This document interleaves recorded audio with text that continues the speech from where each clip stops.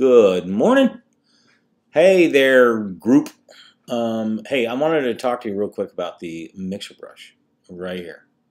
Mixer brush. And remember, I am in a essentials workspace, so I get different. You get different tools depending on your workspace you're using, and I'm in essentials.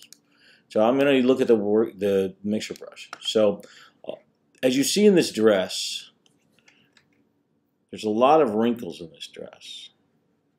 And I'm going to show you really quick how one way you can get rid of them. There's all kinds of ways. As you know, Photoshop, there's billions of ways to do everything.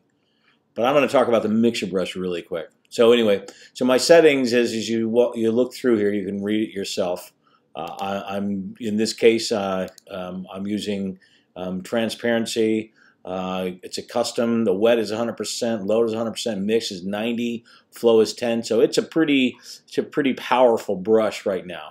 Meaning I'm wet means how much paint I'm picked up from the canvas, how much paint I'm dropping back on the canvas, how I'm mixing it. I'm mixing it 90%, and a flow of 10%. So I could reduce the flow and be a little less aggressive or any of those numbers, but that's what I'm doing here, just to let you show. So I'm going to just do this one area right here because I'm not going to go through the whole dress, but you understand my point.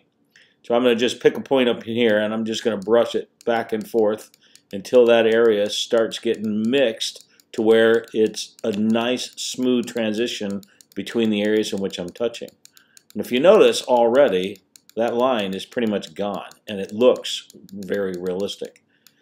Down in here in the dark areas, it doesn't matter. It's going to find the data where you click and smooth it along the lines in which you're drawing.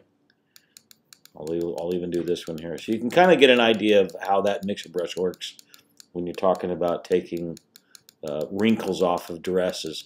Now, the mixer brush is an extremely powerful tool. Watching Nikki Harrison and other very good artists, I'm learning the power of it. I'm bringing it more into my post-processing. Even on skin, you can do some skin softening with the mixer brush that's pretty powerful, quite a bit different than my cloning approach. And I'm investigating, bringing that into my workflow depending on results of my efforts. But the bottom line is if you look at what I've just done over the short period of time, that wrinkle is gone. Completely gone. So there you go. There's a quick way to use the mixer brush in getting rid of wrinkles on clothing, which I think is kind of cool. All right, bye.